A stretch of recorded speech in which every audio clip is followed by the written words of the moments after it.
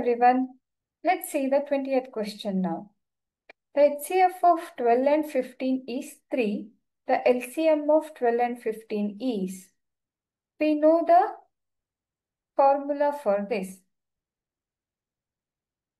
What is it?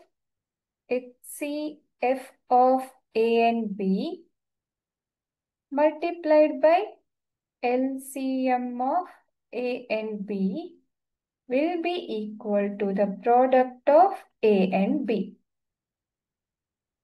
Here, we know the values for A and B, and also we know the value of H.C.F of A and B, right?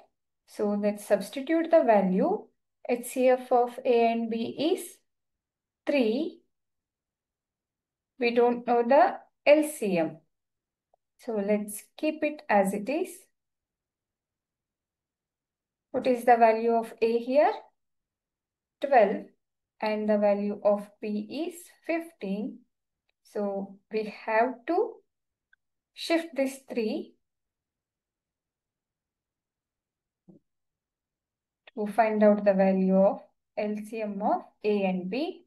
12 into 15 divided by 3.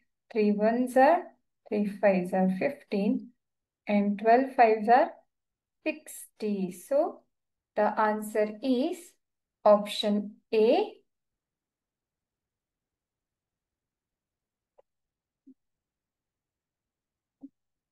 Option A, 60.